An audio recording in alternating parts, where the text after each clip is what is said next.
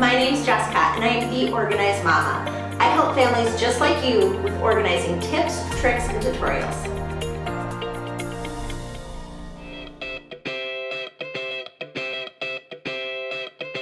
Hello and welcome to our playroom. We recently painted our playroom to give it a really different feel.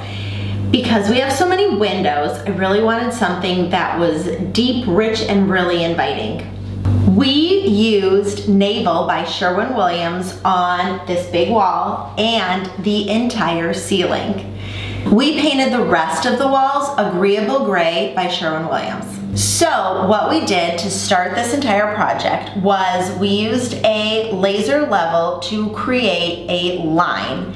Then we used frog tape to map out where that line would go around the entire playroom. Once that was done, we covered the entire floor so that my husband could paint everything from the line that we made with the frog tape all the way to the ceiling. Once that was done, we removed the frog tape, and my trick for this is to create one long line using frog tape and then rip it off really slowly but kind of far away.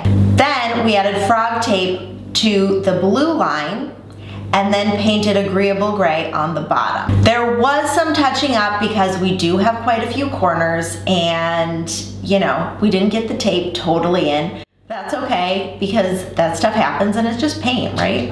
We added a new chandelier to our playroom, and then we topped it all off by creating a fun little canvas piece. We taped off the canvas using frog tape and then just got a bunch of different colored paints to create this fun little mural on a piece of canvas. Now, our playroom set up before, we had 2 IKEA Calyx shelves that we turned into benches.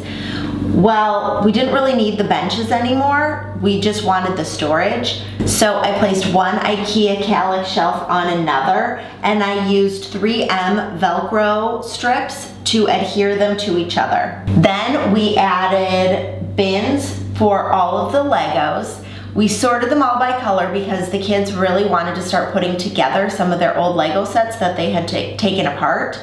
So we sorted them all by color and used these IKEA bins to contain all of them based on color. If you want to see how I sort all the Legos, go to the link below to see that video. Now the kids have a spot for all their Lego creations, plus we have space for games and other toys that they want to keep upstairs. The room isn't totally complete because we still need to figure out seating, and I'm thinking we're gonna need a new rug. But we added some really fun details to the space, and I just love how it turned out.